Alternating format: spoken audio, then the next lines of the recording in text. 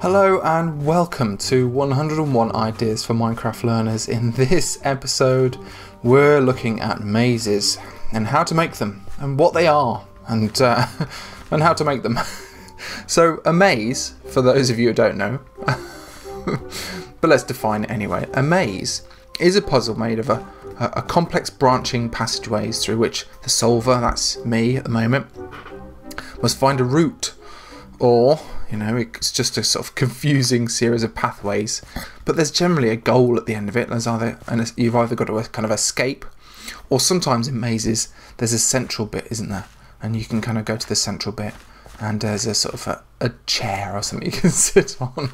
Okay, so the mazes are fun, okay, and they've been around for a long time. So mazes actually have been built with walls, with rooms, with hedges, with turf, corn, hay bales, books even. Okay, there are some out there with books made from books, paving stones of colour and brick, or crops, for example, like corn, or indeed maize, the crop. I'm a bit lost. I'm going to fly out of here. Oh, thank goodness for that. Look at that. Look at this maze. Isn't it amazing? It's huge, and I did not make it. I actually got a computer program to make it for me in Minecraft, and to this episode we're going to show you how to do this. Wow, it's massive, isn't it? I'm going to show you how to do this, and also just how to make a hand-built maze as well. This particular maze was made in a program called MCEit, and MCEit is a brilliant program. I'm going to be featuring lots of MCEit work during these ideas, these 101 ideas for Minecraft learners. And this is, I suppose, the first one. So stay with it. Even if you've never used MCEit before, I'm sure you'll pick up a load of different tips and hints. I'm not going to be doing a specific tutorial about MCEit in this episode. I'll just be covering a small section of it, specifically some filters, and we're actually going to be using a filter from a very talented man called Sethbling. Some of you might know him. So Sethbling writes filters for MCEit. And they are in Python.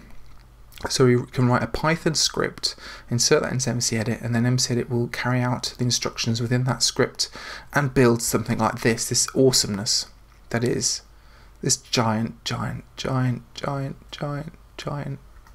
maze. Okay, so I'm going to pop myself back down, and I'm going to get out of this program, and I'm going to open up MCEit.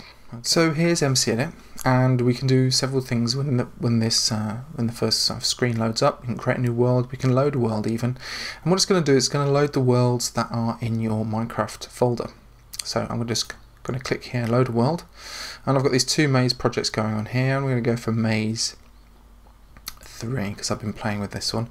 I'm going to load this one up, and I'm going to right click and move, click and hold my mouse button down. You can see I've been messing around with mazes.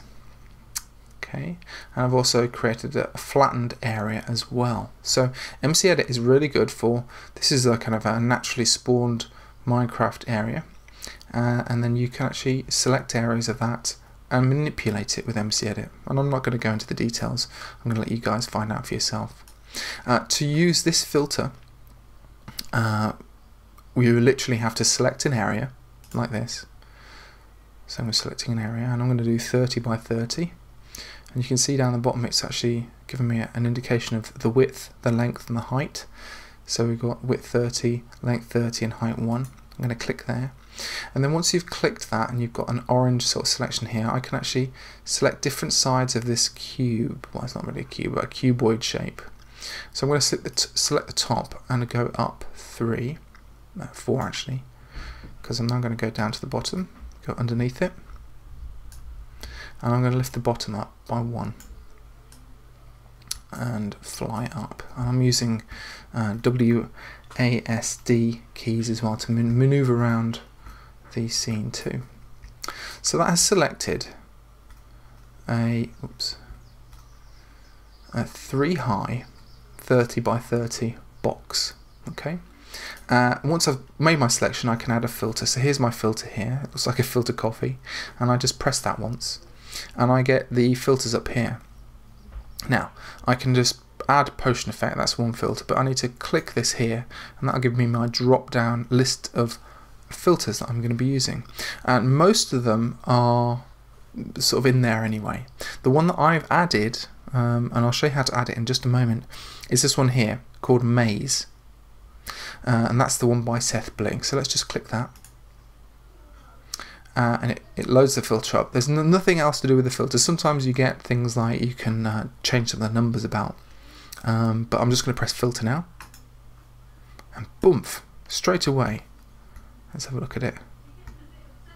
There is the thing. I'm going to just deselect that. And you can see it's designed a little maze. And this kind of maze is called a perfect maze, which means at the moment there is no entrance and there is no exit. And there's a little video with Sethbling's filter that you can watch, and you can kind of he'll explain it a little bit better than I am as well. But essentially what we can do is we can just knock out 3 here, add 3 anywhere else to make an entrance and exit, and there's one pathway which will lead all the way through from one end to the other. Okay, so that's how we make it. All we have to do is save it, so I'm just going to save this and then quit this, open up Minecraft, and we can see our new maze that we've just made. So this is the maze we've just made here, and you can see that lovely transparent hedge and you can just knock out 3, and I like to put a little doorway in, and then there is no way out until I create an exit. So I'm going to create an exit over here, knock 3 out, put a gold doorway, and you can be as elaborate as you want to make any kind of designs that you want. And there we go, we've got our very simple maze. Now let me show you that filter by Sethbling. So to get a filter, both in the PC, Mac and Linux version, first you need to go to Sethbling's webpage that looks a little bit like this. And these are all the filters that are going on here. I'm going to just go next. And there it is. Okay, so what we've got here, let's click on this one, Maze, and we can see there's a little video that he's designed for us, and we can watch through that. And also we've got this download maze here, and you can see there it says sethbling.com/media/ a little number and then maze.py, and that's our Python script. Okay, so let's just download that so you can see what I've actually done it. I'm going to open up MCEit. I'm going to load our world. It doesn't really matter what I'm going to load. I'm going to go to, oops, let's zip out, just select something, go to our filter. Now to add a filter, the easiest way to add a filter is just to press the filter button here, and that will actually open up the folder with all the filters in. Okay, these are all of them. These are little, there's Maze Pie, and all I would have to do is open up my downloads and just drop that Maze Pie into my filters folder, and it is as simple as that. It's brilliant, isn't it?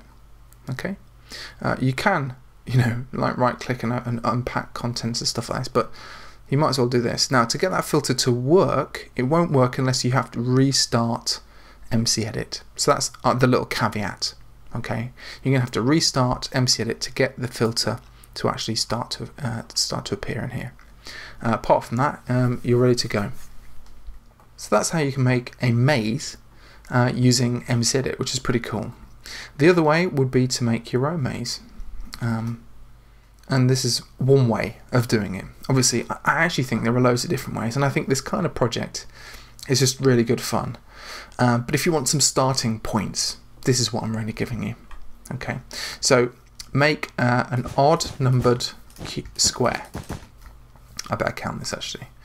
1, 2, 3, 4, 5, 6, 7, 8, 9, 10, 11, 12, 13. And let's speed this up.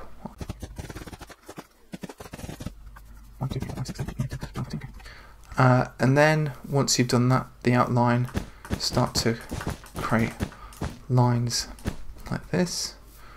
1 negative, 1 positive, 1 negative, 1 positive,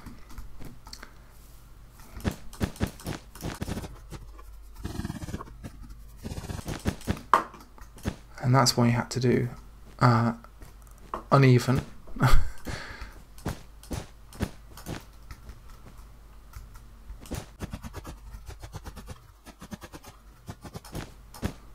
And there we go.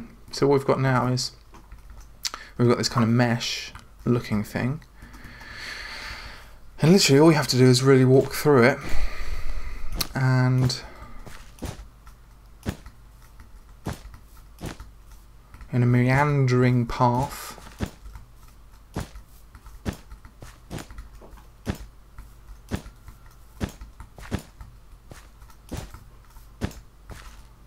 there's my exit. So that's my route through. And now what we're going to do is we're going to make the puzzly bits. The bits that are going to confuse people and make them wish they'd never started this maze in the first place. Okay, so let's do this. And that's good. So this is where you can be a bit more creative and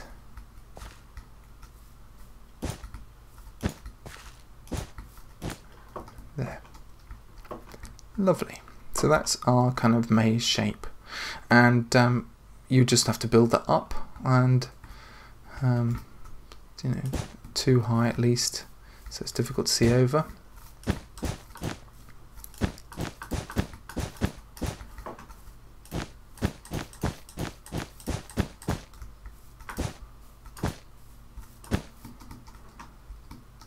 And then you have your maze. I'll finish that later.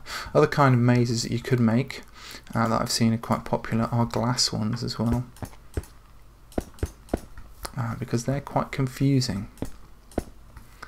Because obviously you can see sort of everywhere else, but let me just put some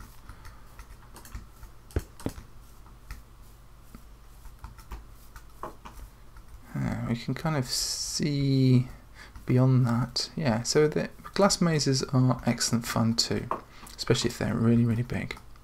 So I hope that's inspired you. And if you have any questions or comments, please leave them in the comments below. If you've enjoyed this and you want to see more, then please do subscribe and do like, and that'd be really useful and helpful to me. And so until next time, thank you for listening, take care and goodbye.